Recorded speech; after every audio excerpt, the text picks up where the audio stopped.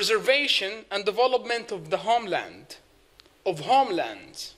All praise is due to Allah, the Lord of all worlds, who says in his ever-glorious book, hold fast to Allah's robe altogether. Do not split into factions. I bear witness. I bear witness that there is no God but Allah, and that Muhammad is his servant and messenger. May Allah's peace and blessing be upon him, his household, companions, and upon those who follow their path to the day of judgment. Homeland is considered one of the 6 major principles that the Sharia has fostered and protected with due means. One's homeland is a natural instinct that He, Almighty Allah, has created human with.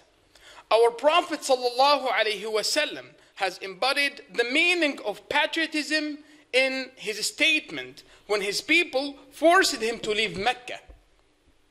He ﷺ said, how good you are as a land, and how dear you are to my heart. How dear you are to my heart. Had your people not forced me out of you, I would have never came out and would have never resided in any other city but you. The homeland is one of the greatest blessings that the Almighty Allah has given us. And therefore we have to thank Allah subhanahu wa ta'ala for such a blessing with our words and actions. However, patriotism is not just word to be said or slogan to be raised. Rather, it's a behavior and action which are carried out through certain duties that must be performed, including working to achieve the security and stability of the homeland. Security is a blessing from Allah, as we understand from the supplication of our Prophet Ibrahim, peace be upon him, when he asked Allah saying, Lord, make this town safe. Our Prophet Muhammad ﷺ gave the blessing of security precedence over the blessing of food and drink when he said, whosoever begins the day feeling family security, good health, and processing provision for his day, is as though he possessed the whole world. Among the most important factors for the preservation of the homeland are depending on the mean of strength, knowledge, and work together. As the poet once said, by science and money, people build their kingship. No kingship was built in ignorance and reduction. Our religion is a religion of work and excellence. Allah subhanahu wa ta'ala said, it is He who has made the earth manageable for you. Travel its region, eat His provision, and to Him you will be resurrected.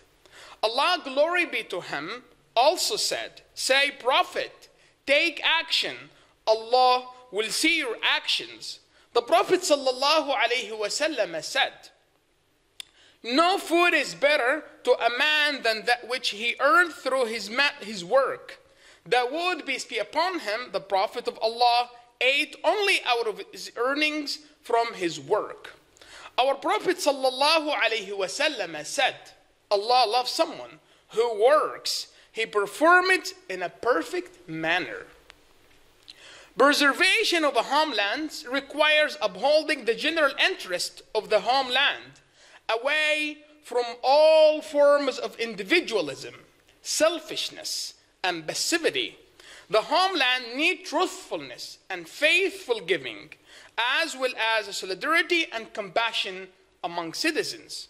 The Prophet ﷺ gave us a wonderful example of a compassion among the nation, saying, the believers in their mutual kindness, compassion, and sympathy are just like one body. When one of the limbs suffers, the whole body responds to it with wakefulness and fever. It is said, he who lives just for his own interest deserves not to be a human.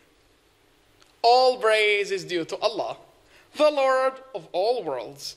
May Allah's peace and blessing be upon Prophet Muhammad sallallahu alaihi wasallam, his companions and followers. Among the means of preserving the homeland is having good loyalty, affiliation, and willingness to sacrifice for the sake of the homeland, and defend and secure its border, and deter our enemies who want to attack it or undermine its security, safety, and capabilities. A poet said, "A country whose youth died defending its life and passed away to let their people survive." Our religion is a religion of construction and development.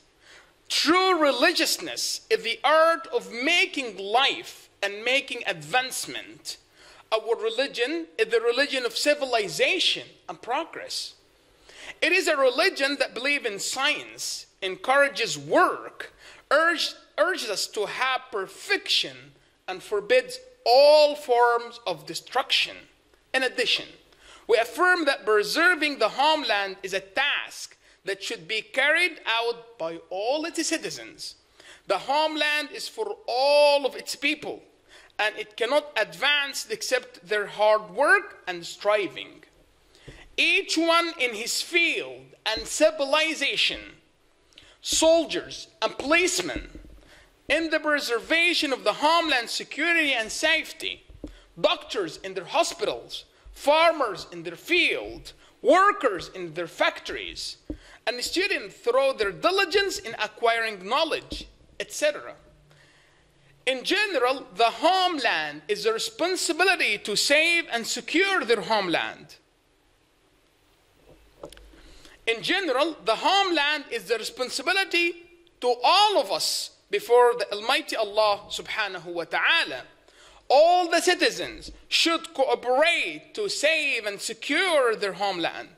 Prophet sallallahu alaihi wasallam has said, "The likeness of the man who observed the limit prescribed by Allah and that of the man who transgressed them is alike the people who get on board a ship after casting lots. Some of them are in lower deck and some of them are in the upper part. Those who are in lower part, when they acquire water, go to occupants of the upper deck and say to them, if we make a hole in the bottom of the ship, we shall not harm you. If they, the occupants of the upper place, leave them to carry out their design, they will all be drowned. But if they don't let them go ahead with their plans, all of them will remain safe." May Allah save our country, Egypt, and all other countries of the world. Thank you.